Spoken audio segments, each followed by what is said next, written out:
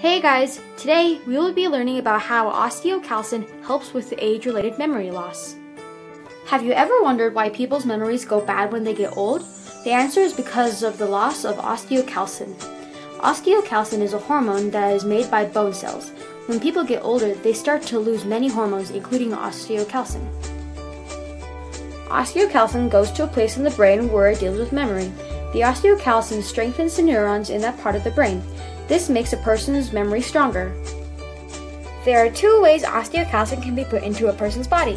One, the person can start exercising more, for example walking. Osteocalcin is produced from our bones, and the more we move our bones, the more osteocalcin we make. The second way is to inject it into our bodies. Scientists first tested both young and old mice by having them find a raised platform in water.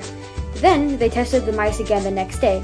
The younger mouse did very well finding the platform, but the older mouse didn't do so well. Then the scientists put some osteocalcin in the older mouse, and the mouse was able to do a lot better than it did before.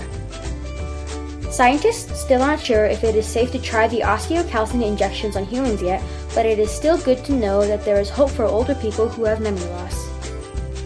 Thanks for watching! We hope you enjoyed this video and learned something new today. See you next time!